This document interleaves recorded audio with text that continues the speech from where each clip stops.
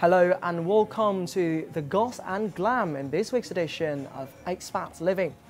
Now, as one of the most dynamic cities in Southeast Asia, Ho Chi Minh City has emerged as a major capital for luxury and style for any gentleman. One of these gentlemen is Kenn Smith, an American couturier and stylist, as well as tailor. So who may he actually be? Why don't you take a look all for yourself?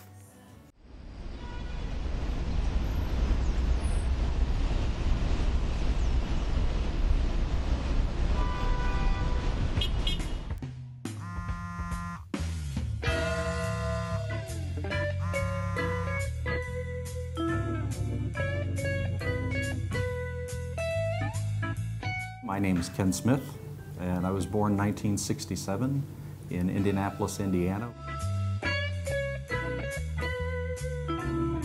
Myself, I have my own style, and it projects what I want people to see, which is a classic gentleman. So there's not a lot of following fashion trends because those come and go so quickly that nobody that's a professional can really keep up with them.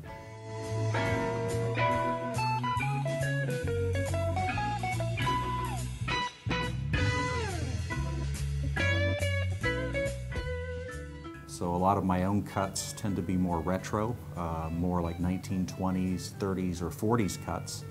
And I use a lot of those types of patterns in the suits and shirts that I get. Where I'm a little different is that I try to choose more interesting colors that maybe other people in business wouldn't select.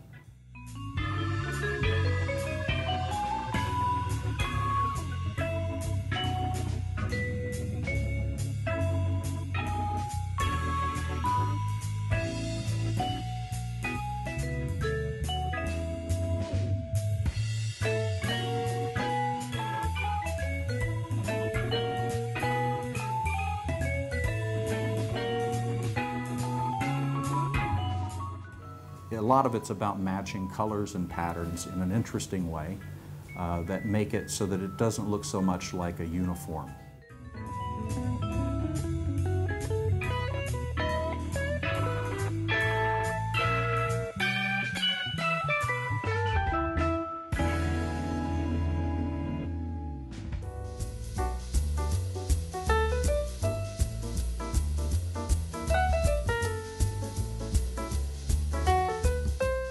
I came to Vietnam in 2003, initially to be a consultant. My background in the U.S. is more in finance, sales, and marketing.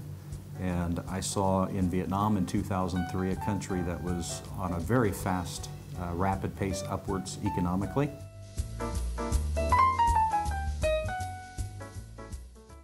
Early on, I discovered that at my size and build, it was next to impossible for me to buy clothes off the rack in any department store because they just simply didn't stock sizes for big foreigners.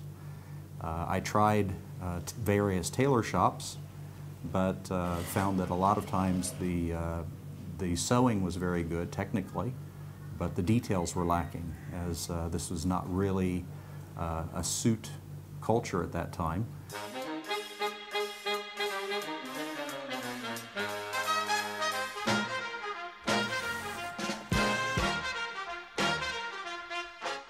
So I thought that there might be an opportunity to develop a new brand specifically for business people here, and set about writing a business plan and then developing the team to start creating fashion.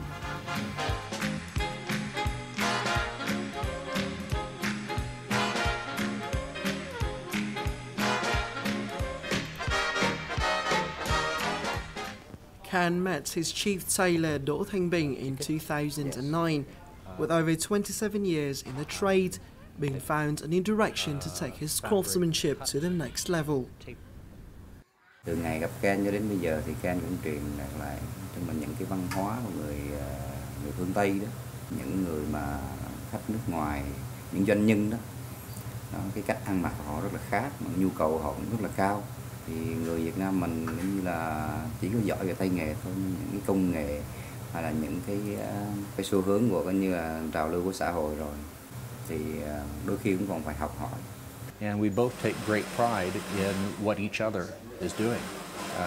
You know, I'm very proud of the way that he approaches everything and that he coordinates all of these wonderful families of tailors together to produce our products. And I think he's proud of the fact that he's working with somebody that understands what he does and also that is focused on selling the quality and the premium as opposed to a 24-hour cheap suit.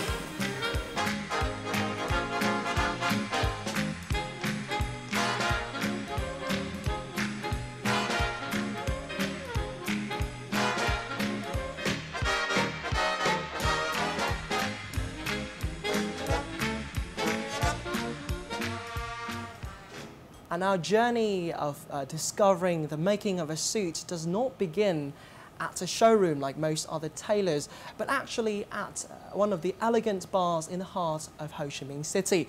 So why has Kenn chosen this to be his location, and what difference does it make?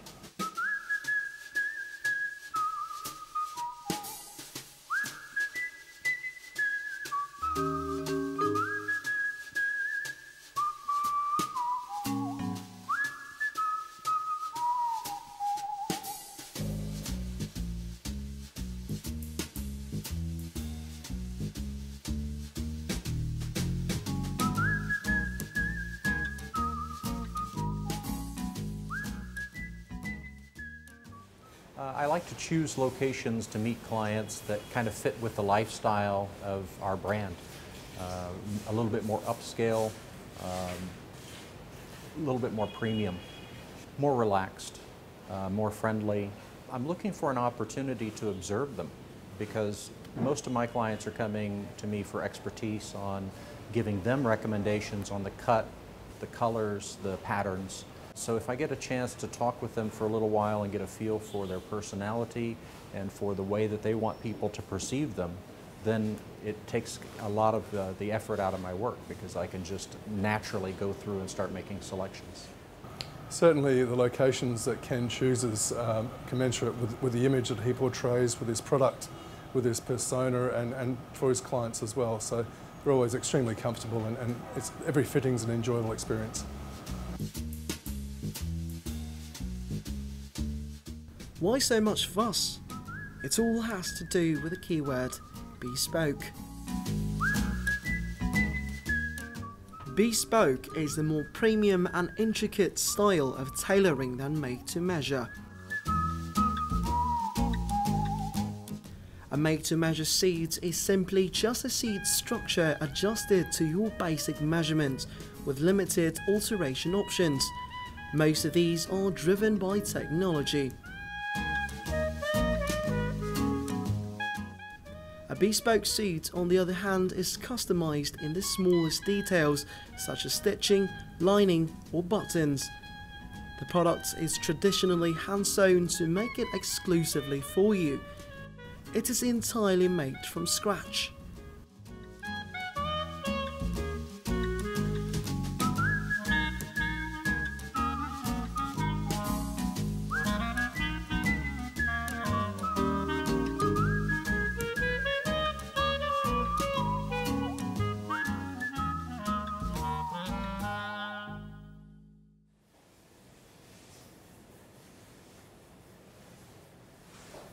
Hello, good sir. We meet at last. Well, hello, Michael. It's a pleasure to finally meet you. Okay, so I'm ready to be enlightened about suits. Could you help me out? Well, I'm looking forward to the journey. Please have a seat and be comfortable. My pleasure. Okay, so I'm a big fan of suits, but obviously my knowledge of suit is still limited. So could you please share with me what styles of suits are there?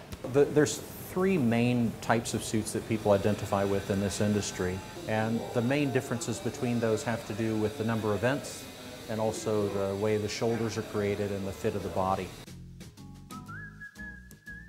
Traditionally, British suits had been the loosest, but in more recent years you're seeing they're very fit to the body. They still maintain the two vents that are familiar to British suits.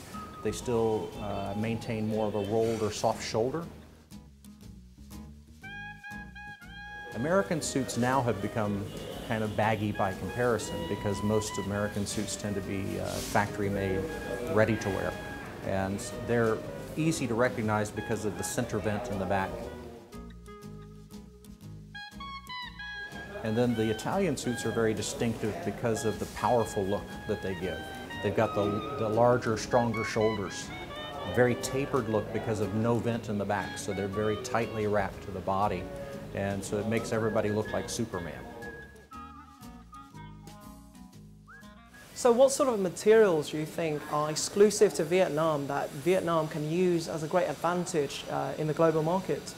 I think Vietnam is among the top 2 or 3 countries in the world for silk. And for years, I've been very pleased to use silk in our suits for the linings. And you can find such interesting patterns. And so we like to use those where we have clients that do want something a little bit different.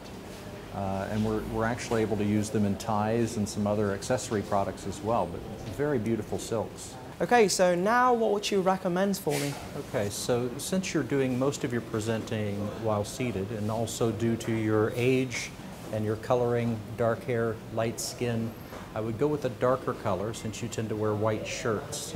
So I'm going to recommend kind of this really dark sand brown color.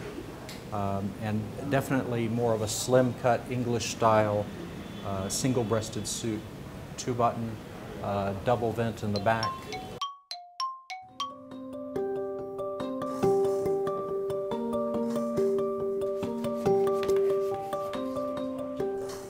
Making my bespoke suit required the skillfulness of being himself and partner Đỗ Thành Nhân.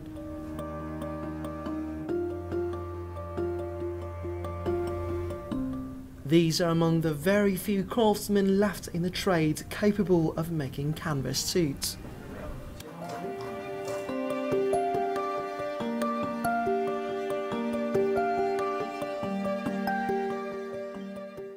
Từ năm tầm 2 là mình theo ba là làm nghề, làm đến bây giờ là 37 năm.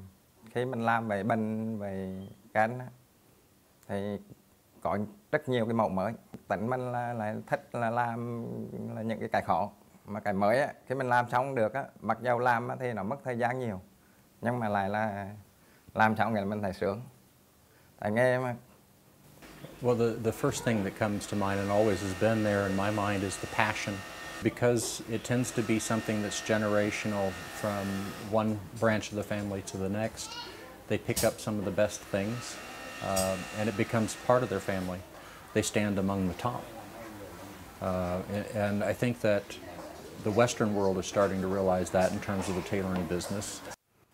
So it is roughly around about 10:45 to 10:50 p.m, which is pretty late here in Ho Chi Minh City. And our diligent tailors are adding the final touches just in time for the first fitting. So if you excuse me, I'm rather excited to check out what my suit looks like so far.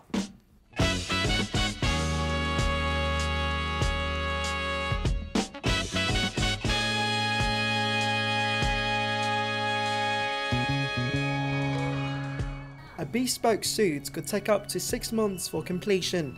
However, our talented tailors have to shorten it to 2 weeks due to time constraints.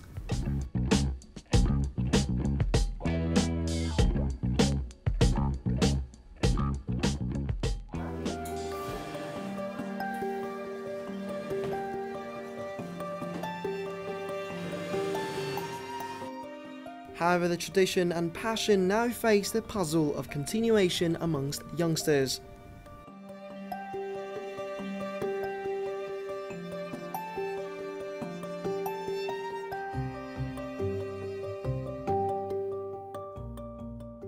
Hiện tại thì rất ít người đi theo. Tôi dạy rất nhiều học trò. Nhưng mà có nhiều người học 3 năm bỏ, hoặc người 5 năm bỏ. Họ ra rồi nhưng mà họ không làm. Con cái thì nhiều lúc nó thích nhưng mà nó có nhiều công việc ngành nghề khác nó ấy. Nhiều lúc ngành may này cũng vất vả lắm, làm cũng ngày đêm rồi. Nói chung con mình sau này nó không theo mình thì biết làm sao giờ.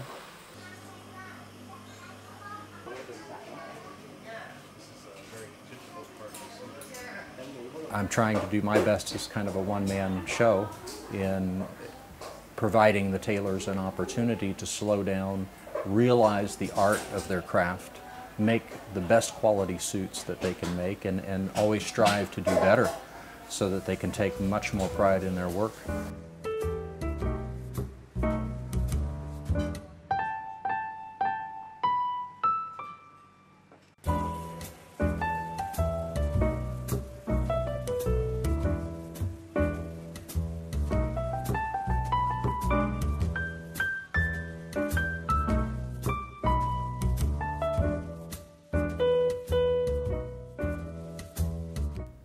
And the wait is finally over.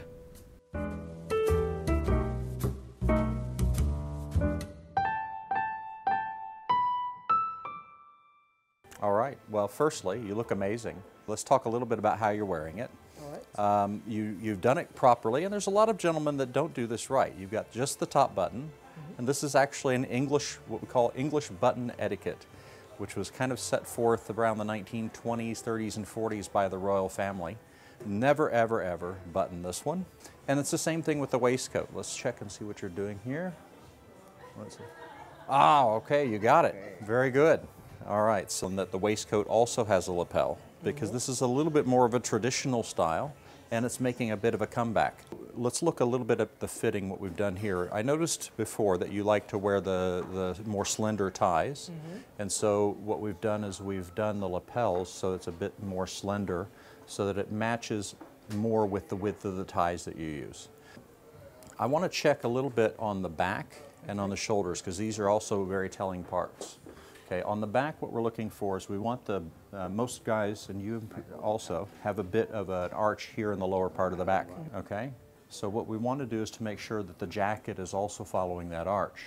Helps make you look tall, helps you make you look nice and slender.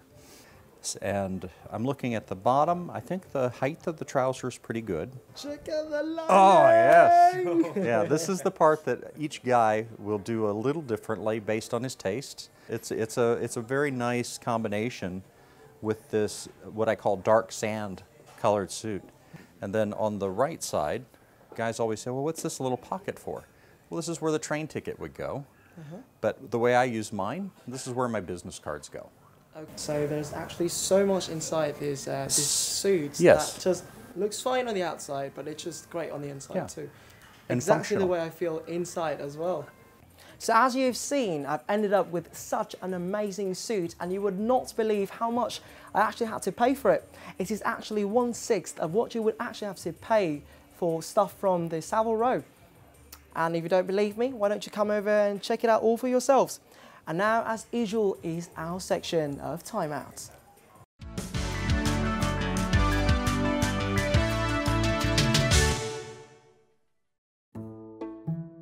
Imagine waking up to this, or this, every day. And the culprit is no other than a family member. This is what's happening to Elise from France. Her dog Mew, who she found in Vietnam, sometimes just doesn't listen to her. She's really, really nice, but she is very naughty sometimes. She's way too excited. Every night she goes through the trash and puts the trash all over the house. She likes to chew on the remote. It's already the 4th one I bought. And even paperwork and food we cannot leave outside because she will chew on it. So today, on this edition of Time Out, we will have Elise and Xuân turn their dog Mew into a more obedient and more respectful one. So how will we do it? Let's visit a professional dog training center.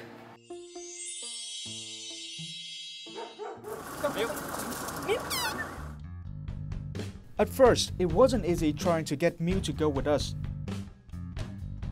But eventually she agreed. On the way, her shyness disappeared.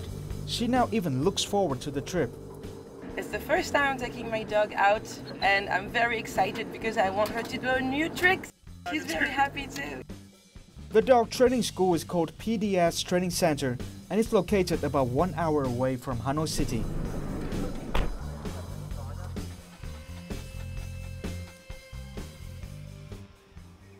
Chào chú ạ. Bạn này là Xuân, bạn này là Elise. Chú ơi, cháu hỏi PDS có nghĩa là gì ạ? P là Professional, D là Dog, S là Security. Trong chúng là lúc nào cũng trên dưới 100 con. Trên 100 con và có khoảng độ trên dưới 20 loại. Chúng tôi huấn luyện là cả chó chơi, chó cảnh và cả chó bảo vệ, phục vụ cho các gia đình, các doanh nghiệp và cả nhà nước nữa. There are many places in Hanoi that train dogs, but PDS is one of the biggest training centers. Owners would send their dogs here to join a boot camp, which lasts 3 months and would set you back about $500. But it's totally worth it.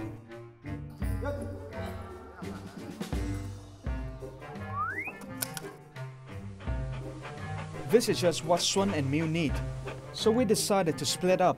Xuân and Miu will visit the class and see how the trainers and students are doing. Chào anh ạ. Chào. Vâng. The students in the class are of many different breeds. Some owners even follow their dogs here. Ở đây chúng tôi dạy cho chó rất là nhiều những cái kỹ năng, chẳng hạn như bảo cho con chó nó biết đứng, biết nằm, biết ngồi, biết bắt tay, bắt chân và rất nhiều những cái kỹ năng khác. Và cơ bản nhất là dạy cho con chó nó biết nghe lời chủ. The dogs here listen to the trainers' every command. It's like they can understand our language. Để muốn dạy được một con chó thì khi nó làm được một cái động tác là theo ý của mình thì mình phải khen thưởng nó thật nhiều lên để khuyến khích nó để làm sao nó làm. Chẳng hạn anh bảo nó nằm, khi con chó nó nằm được như thế nào thì anh phải vuốt ve thật nhiều để cho nó thích, để làm sao mình bảo nằm nó sẽ nằm. Nó thích ăn cái gì nhất thì mình lấy cái đó làm phần thưởng luôn. Làm luôn. Đấy, khi nằm rồi là thưởng nó ăn liền. Ok đấy. Bây giờ tự bạn làm đi, tự bạn làm mà. Sit. Sit. Sit. Good. Ok. Lie down. Lie down. Đó, ăn luôn. Đấy, khi nó nằm được rồi, cho ăn luôn như thế. Mình sẽ lặp đi lặp lại nhiều lần thì con chó nó sẽ nghe lời. Để tạo được cái mối quan hệ thật tốt giữa chủ và chó. Khi nào mà nó coi mình là một người bạn, là một người chủ của nó thì nó mới nghe lời mình, chứ không thì nó sẽ không nghe lời mình đâu. While Xuân and Miu are busy training, Elise and I go look for something more fun.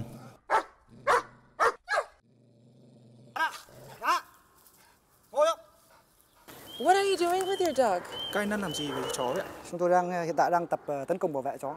Tấn công bảo vệ là như thế nào anh? Là ví dụ như hô khẩu lệnh, ví dụ như cắn là tấn công, hô dừng là dừng ngay. The trainer said the dogs are very well trained, so I will put them to the test. So this thing on my hand right here is a special glove made for the purpose of dog training. A Malinois dog like this can run as fast as 48 kilometers per hour. Okay, now you can do it. Which is a little bit faster than me.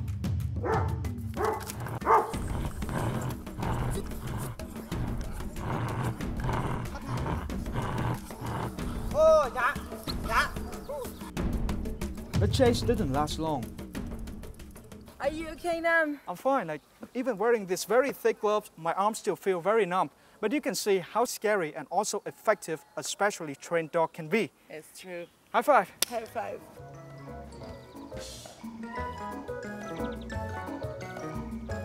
So what did you learn today? We learned some of the basic tricks, like sit down, lie down, give me a paw. We're still practicing. Miu wants to stay a bit longer, but unfortunately it is time to go home. I feel good. I'm very happy. I think it's very good for my dog to be trained by real professionals.